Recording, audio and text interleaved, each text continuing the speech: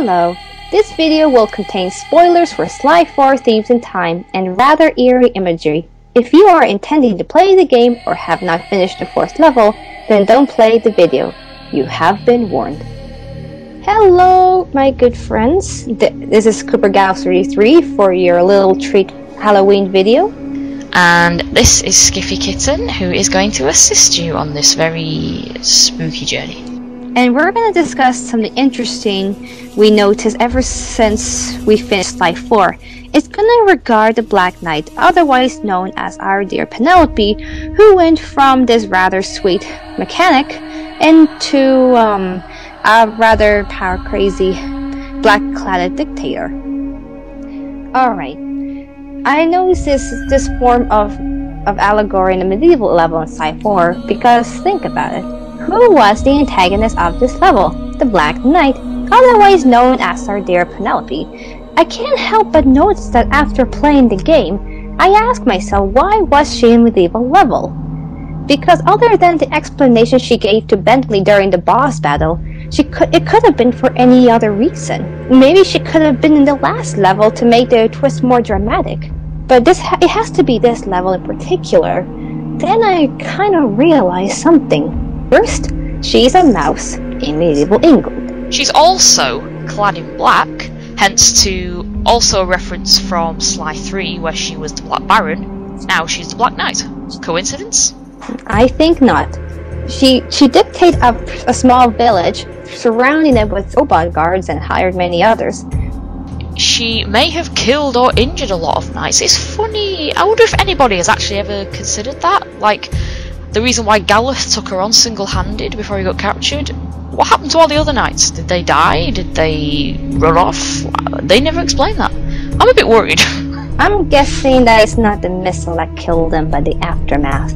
Which, speaking of aftermath, she calls herself the Black Tyrant.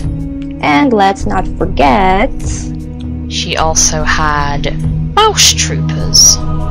Well, this goes for almost every villain in the game, but let's talk about her in particular. It's just, I do know what you're getting at, because it's the history of Europe. There was a thing that went round years ago, like 1300s, called the bubonic plague, and it was actually spread by rats coming into the docks from ships from abroad. And considering there are mice and rats hanging around medieval England, it's kind of mixed in there, isn't it? It does. It sounds way too coincidental for just a formerly good character to make a face heel turn and then turn bad. There has to be more than that. That sounds oddly like a metaphor or an allegory of the Black Plague, the worst pandemic in the history of Europe. It was really bad. I mean, I don't want to go into any gory details, but the symptoms were really, really bad. Oh my god, keep the gory details, girl. That is Halloween. No, that's true. Well, you'd get very sick, you would bleed, you would get really big black boils on your armpits in particular, which is where the term, the other name, the Black Death, came from, because it was black boils that would burst, and well, they'd be part of the responsible reason as to why you died, because it would result in massive blood loss, because that was your blood and pus filling up inside there, and if it burst, massive blood loss. And remember, this was back in the 1300s, before we could save lives from things like this.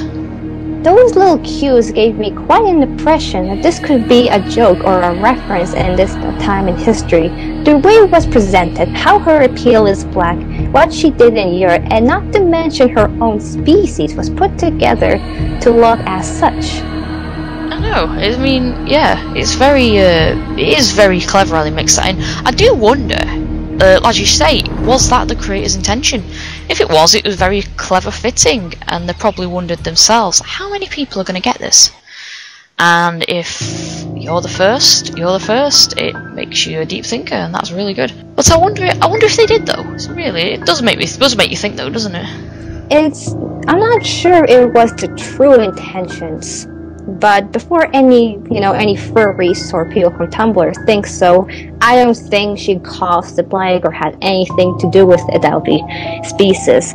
But the eerie thing, it was more of a metaphorical plague. Like the black boils, it could be her armor, or it could be her soul or her personality turning black. Maybe it's who knows, maybe her attack on these knights could represent how much of the plague targets people. And her mouse troopers could be the ones spreading the chaos. And at the time, because of this plague of rats, it was like almost an apocalypse for people at the time before this disease just went away. Yeah, that's true. That's a possibility. You're probably right though. I mean, if it was the writer's intention, good on them. If it wasn't, that's cool too. It's just people having their own ideas and such. But in a way, it is kind of like a metaphor. I mean, it's like that Nostalgia Critic when he mentioned about the bee themes from The Secret of Nimview. He had no idea if that was their original intention either. So I think a lot of things in media have mixed messages about what the original intention of the writers were, but only they know for sure, and unless you can ask them that, you never know. But I think what keeps us going is our assumptions, and it gives our imagination fuel. Oh, definitely.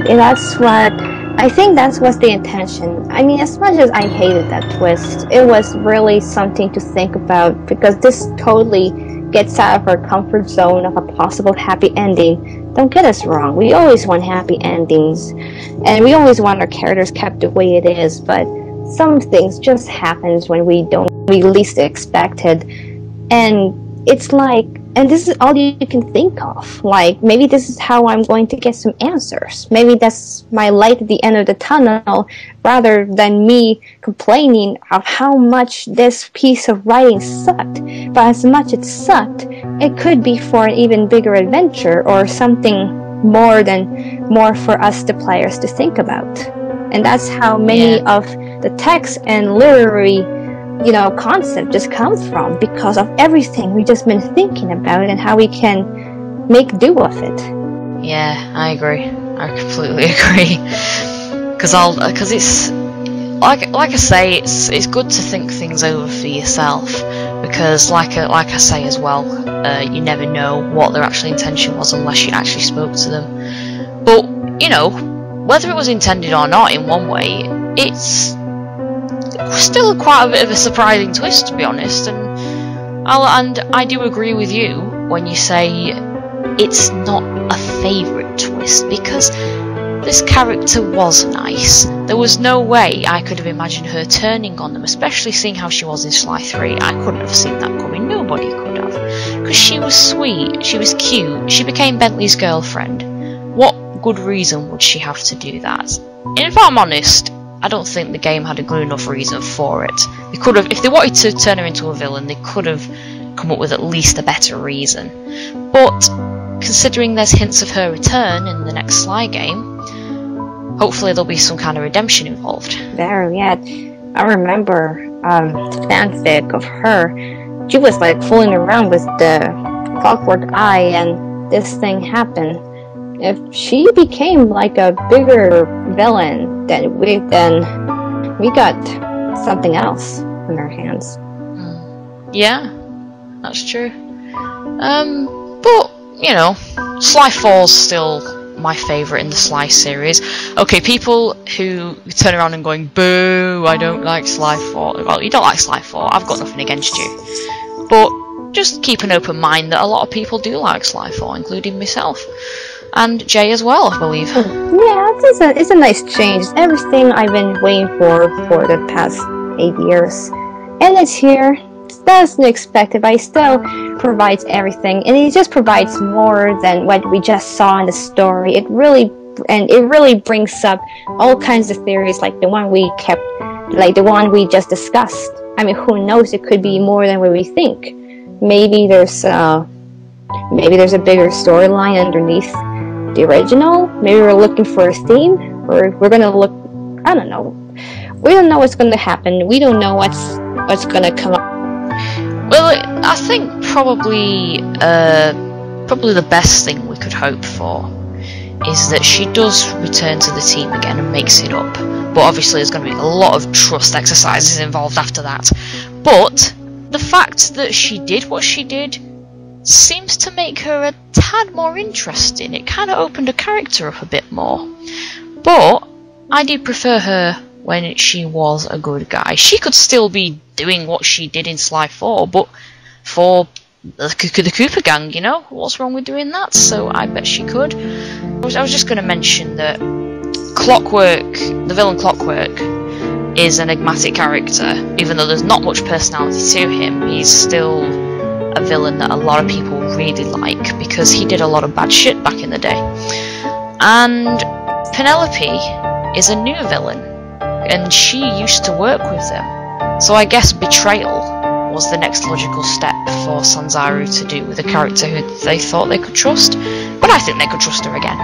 Speaking of betrayal, I kind of know there's just like an Adam Eve sort of vibe from the game, but I think I'll save it for another occasion since I don't think this could be relevant to this allegory, but relevant to something else, if you know what I mean. And knowing some people who may feel about it, I think I'll stop right here. Okay, that wraps up your Halloween treat for this year. Maybe next year we could come up with another creepypasta too. Maybe Sly related, maybe not. But you never know. If you liked it, thank you very much. So, happy Halloween everybody, I guess. Not much more for me to say. Yeah, I like to thank Skiffy Kitten to help me out with this recording. I'm having some bad luck with my own recording program, and she was here to help me out with it, and I really appreciate that. It's no problem, I'll do it anytime.